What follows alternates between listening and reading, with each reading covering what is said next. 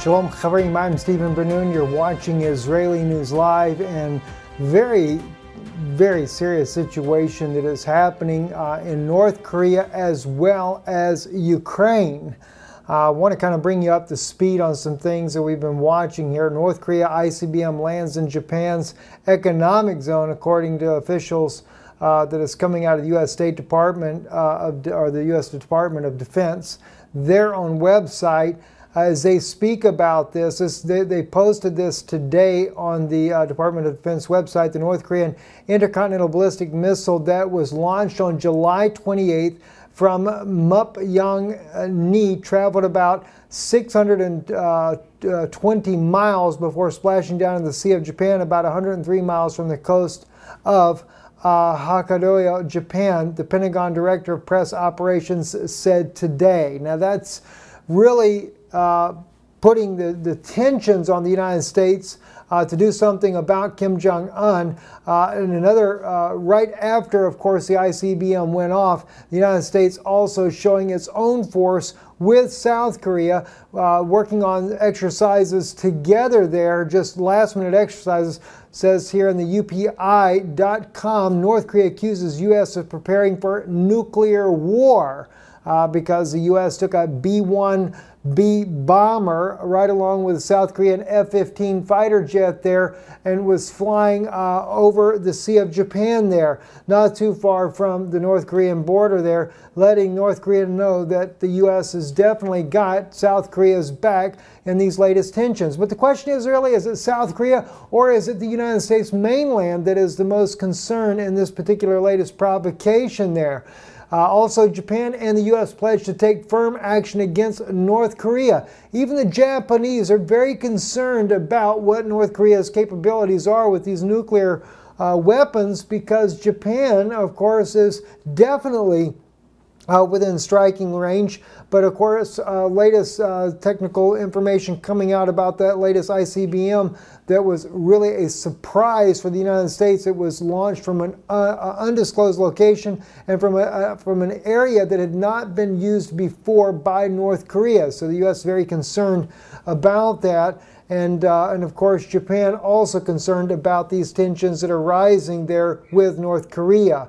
Another interesting statement also from Business Insider that just came out as well. This came out, well, it's been about 8 hours ago today, after the U.S. had had a shot at taking out Kim Jong-un.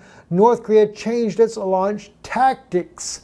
That was a statement that came out, like I said, here on Business Insider today. According to the article here on Business Insider, the United States actually had about a 70-minute window where they were actually watching the last ICBM launch.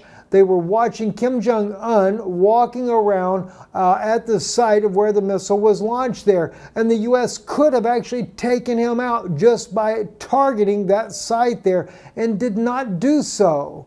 Well, Kim Jong-un, he caught wind of that information, and he has since changed the way the missiles are launched. One, they did it at night. Secondly, they had several lookalikes actually out there where the missile was being launched. So the question is was Kim Jong-un actually there or not? My guess would be he wasn't actually there at all this time. He's not taking any chances of being assassinated by the U.S.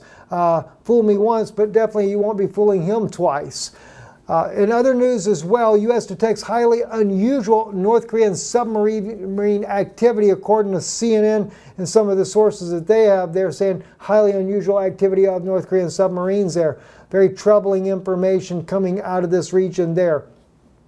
Then we're running into this situation here. USA Today, United States mulls arming Ukraine as Russian menace grows near NATO border.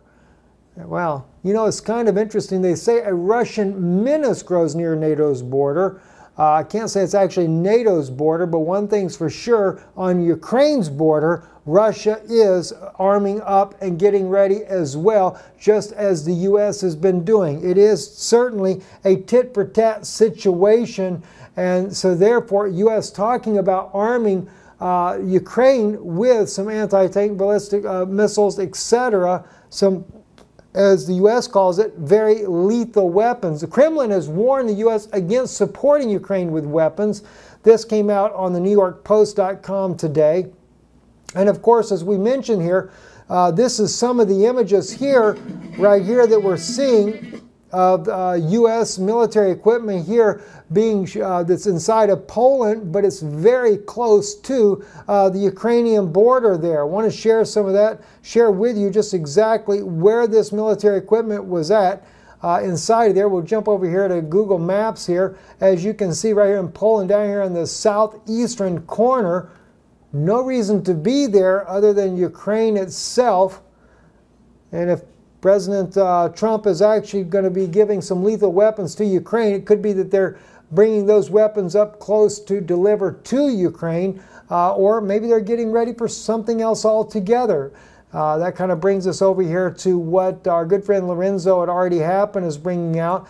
And he is showing that various military vehicles, including the Mazda-S howitzers, spotted today in Voronezh Oblast near the border with Ukraine. Now, that's Russian howitzers that we're speaking about right here. And jumping back over here at our Google Maps here, let's just kind of put this in perspective. That happens to be right here. Voronezh is right here in this region here. They're saying, it's close to the border, and Voronezh, by the way, does go, the whole Oblast region here goes all the way down here to the border of Ukraine there on the northern side of Luhansk. And as we saw in the photographs there shared by Lorenzo here, and let's just see if we can't blow this up a little bit for you there, make it a little bit bigger so you can see what Lorenzo is showing here on the screen here. We're talking about Russian howitzers. I kind of counted them in there. You got 4 across here on the back, and in this row here, so that's 8, and then you've got at least 2 from what I can make out there. So it looks like there's 10 howitzers here that were spotted there in this region here at a railroad track there. Russian howitzers there, not too far from Ukraine's border there. Very serious situation going on in there. And what's this all about? Well, as you can see here, coal. Not only coal, but natural gas as well. This is what all came down when Yanukovych was president of the Ukraine. He wanted to be part of the European Union, but part of that was catch-22. If you're going to be part of the European Union, you got to cut ties with Russia, because we're not going to let you deal with Russia and get the gas. It's going to be supplied by the U.S., your energy needs, including that of the coal needs, etc. And that was just something that wasn't going over too well for Yanukovych. He did want the cake and eat it too. He wanted to be part of the European Union, but he liked the good relationship that he had with Russia, not to mention the coal was much cheaper.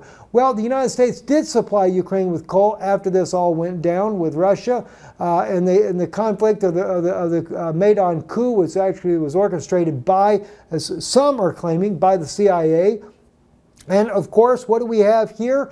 The U.S., they first gave the coal at about $69 a ton. Now it's up to triple that amount, even nearly double what Sweden is paying for it. So as it was stated when we brought this out earlier on in our news when we were covering the war in Ukraine, the U.S. has certainly made some bucks off of Ukraine, and the people there are the ones that have to pay the bill. So they're going to be suffering for this wonderful war that has been going on.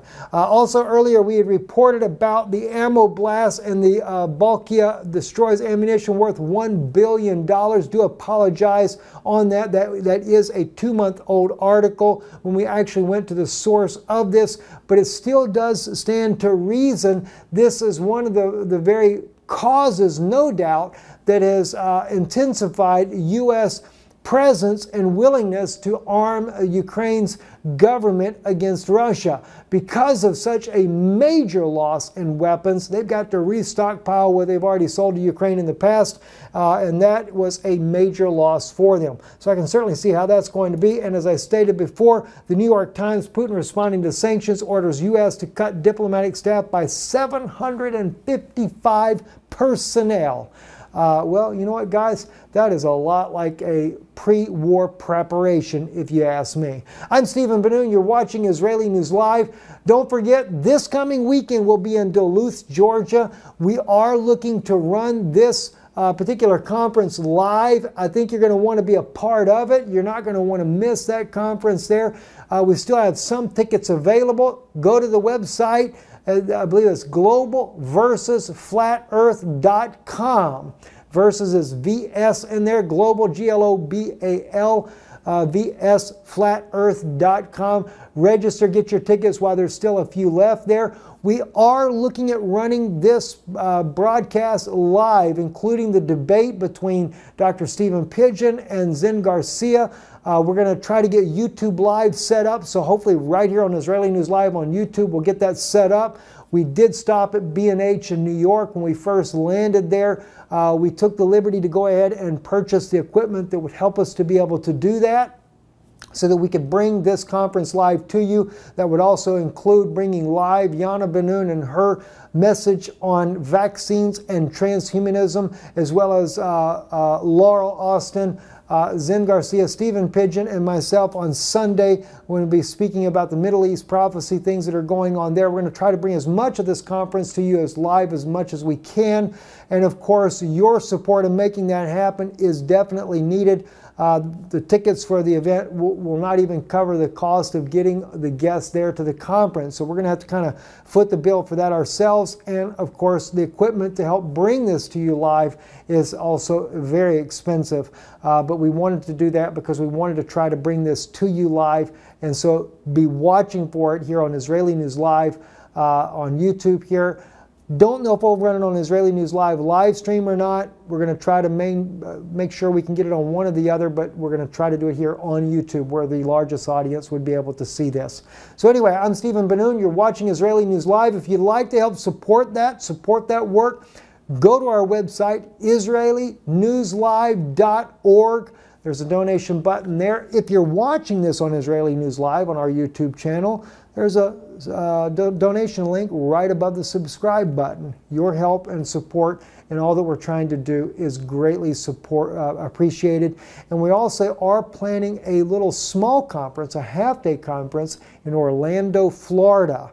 That'll be later in the month of, probably late in the month of August. Haven't set a date for that as of yet. We're going to try to work on some details for that. So if you'd like to be able to come to that, send us an email, stephenbenoon@gmail.com. Shalom.